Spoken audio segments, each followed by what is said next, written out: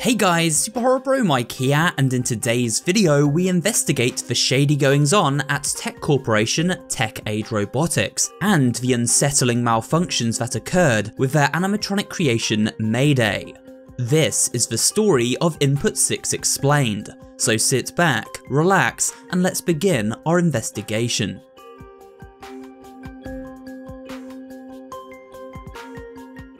Our story begins with two brothers, William and Christopher Graft, who in the late 1960s formed a small company focused on designing technological advancements for medical facilities. This company was named TechAid Innovations. However, the need to expand this business caused a feud between the two brothers, who couldn't agree on the direction the company was headed. This led to the brothers shutting down TechAid in November 1970. After William and Christopher Graft fell out with one another, they decided to part ways. William changed his name from Graft to J. Price, and began working on a new, secretive project. Meanwhile, his brother Christopher started investing in small businesses, and while working in this field, met fellow investor Bradley Luker, and eventually joined his company, Lucra Innovations. Bradley Luker came from a family of traders and had inherited his great wealth from his late parents. His company, Lucra Innovations, was founded in 1981 with the intention of buying out smaller companies and then profiting from their success. Though this company had become notorious for worsening working conditions for businesses that he bought up. Luker was ruthless, cutting worker wages and closing companies that failed to financially perform without warning. He was a tyrant of the investment scene. Still, Christopher Graft and Bradley Luker seemed to work well together, and Graft was eventually appointed director of Argrest Industries, a subsidiary of Lucra Innovations which specialized in private security and production of military equipment. In 1992, William J. Price reconnected with his brother Christopher Graft and secured funding for his secret project, a robotic helper named Mayday, which he hoped to mass produce. This funding came from Christopher's boss, Bradley Luker, who purchased the Mayday project and resurrected the TechAid brand as a new subsidiary company to Lucra Innovations. This company was named TechAid Robotics, and William was appointed its director. The Mayday project was officially revealed at a public showcase in September 1993, an event the press were invited to attend. They were able to preview the Mayday robot ahead of its launch on January 3rd, 1994.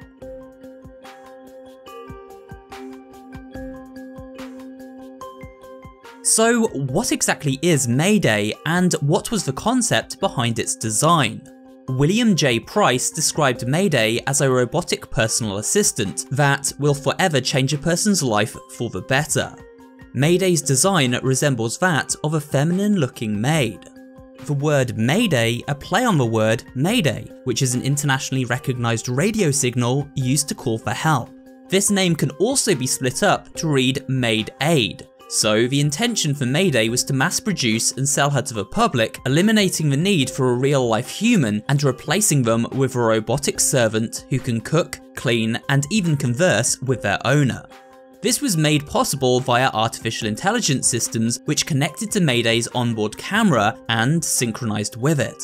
This camera captured everything that Mayday witnessed, and the footage was then stored and sent back to servers at TechAid Robotics for analysis. Though, when announced, this method of surveillance caused some controversy. The public were worried about their private life being catalogued by a tech company, who may then be privy to their personal information. TechAid assured the press that these recordings were purely used for research purposes, and any information taken from them would be consensual with the user. Mayday functions based on voice commands and has 6 different work modes that occur based depending on a given command. These are the booting up mode, waiting for the command mode, executing the command mode, busy mode, sleep mode, and alert mode. The alert mode is a special mode which occurs as a result of Mayday receiving a direct command from TechAid Robotics headquarters. While in this mode, Mayday's eyes glow orange or red, and users are unable to issue commands until the signal from TechAid has been completed. Essentially, alert mode is an override from the manufacturer, perhaps installed as a safeguard in case users issued a dangerous command and the robot needed to be immediately stopped in its tracks. Mayday also runs off battery power. This battery is installed in her chest plate and then powered up via a charging station. However, users are warned to be sure they are registered in Mayday's memory before powering her up. So it seems there is a chance of the robot becoming hostile if they do not recognise the user. This alert mode and reliance on battery power were also reasons for Mayday's downfall, as we will soon see. So now with the robot's origins and background explained, let us proceed to exploring the events of the game itself.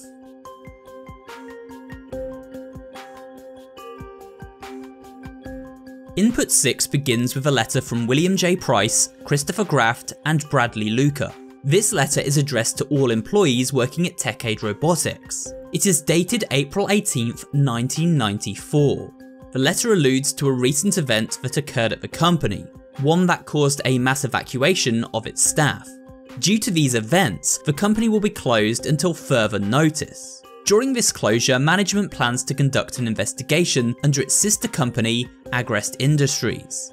The letter ends with management asking for employees to remain calm until the company can reopen after the investigation concludes. We then step into the shoes of an investigator, who seems to be reviewing footage taken from 6 inputs around the Tech-Aid Robotics factory. Of these 6 inputs, only 5 appear to be working. The inputs are recordings captured by various Mayday units during the final 15 minutes leading up to the aforementioned catastrophe the letter alluded to. The player is tasked with locating 5 remote controls, each located in one of 5 areas of the factory, accessible by switching between Mayday inputs on the fly. These remotes shut down the Mayday unit we are currently controlling, taking them out of commission. These Mayday units have gone rogue and seem to be in alert mode, operating under mysterious instructions that originated directly from company headquarters. If these rogue Mayday units should catch us, then they shut down the recording and reset the player robot back to its starting position on the map. If we are caught on all inputs at once or the timer runs down before the remotes have been recovered, then it's game over. While exploring the factory, the player must also stave off malfunctions that occur to the Mayday we are currently controlling. Failing these minigames causes time to be cut from the clock and a variety of visual effects to occur, which impede player vision. Eventually, after all 5 remotes have been recovered and Mayday units shut down, we access the final recording, one belonging to a Mayday unit on an upper level of the factory. This robot heads over to the production factory, where they power it up, this triggering a series of bombs to detonate around the facility. The explosion destroys the Mayday unit in pursuit, as well as the one the player controls as they witness the Tech-Aid Robotics estate go up in a blaze of fire. The entire place was rigged to blow.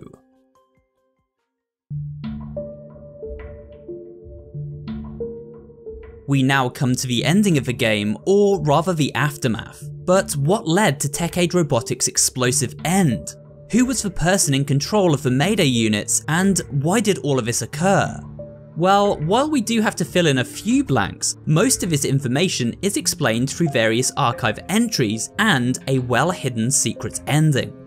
It seems the Mayday malfunction occurred as a result of an alert command sent directly from Tech-Aid Robotics headquarters. While exploring, we find an ID card, one left in the control room from where the alert signal originated. This ID belongs to a recently fired employee by the name of Andre Robinson. Andre held the position of Network System Manager before being fired for reasons unknown on the 18th of April 1994, the same day the catastrophe occurred. Therefore, it is logical to assume that Andre caused the Mayday units to malfunction as a way of getting revenge against his previous employer. However, the story goes a little deeper than that.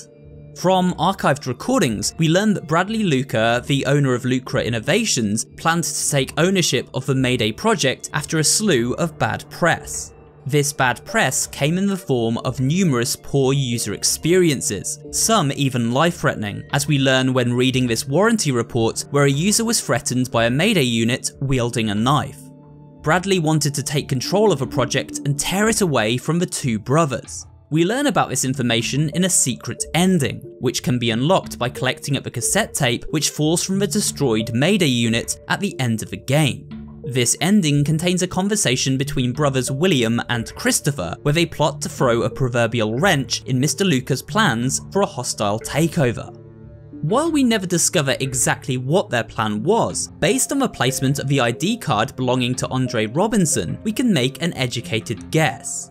Either the two brothers hired this disgruntled ex-employee to hack into the system and issue a widespread command to all Mayday units, causing them to go rogue and turn hostile, or they set things up to appear that way, leaving poor Andre as the fall guy.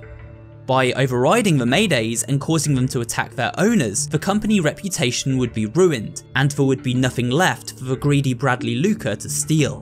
But things didn't quite go to plan. It seems Bradley Luca, in his corrupt pursuit to cover up evidence of any wrongdoing, had his military subsidiary Argrest Industries rig Tech-Aid robotics with explosives and blow the place sky high, destroying all evidence.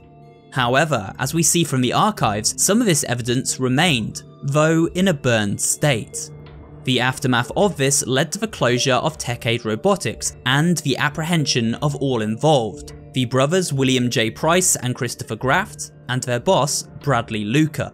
All three were arrested, and the in-house investigation handed over to the Trail of Evidence private detective agency, who worked closely with local police. In fact, we can see the detective agency stamp on many pieces of evidence throughout the archives, and this tells us that the character we play in the game is that of a detective working for this agency. We even hear their mumbles from time to time while reviewing evidence.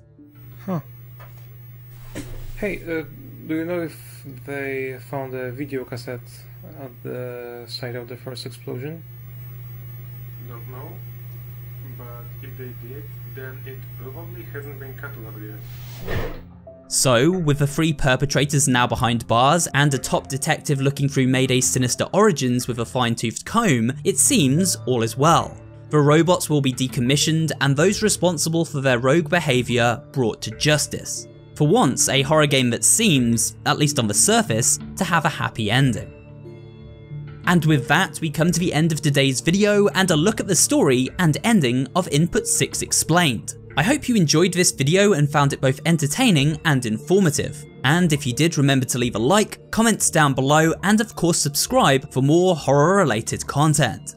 Thanks for watching, and I will see you on the next video.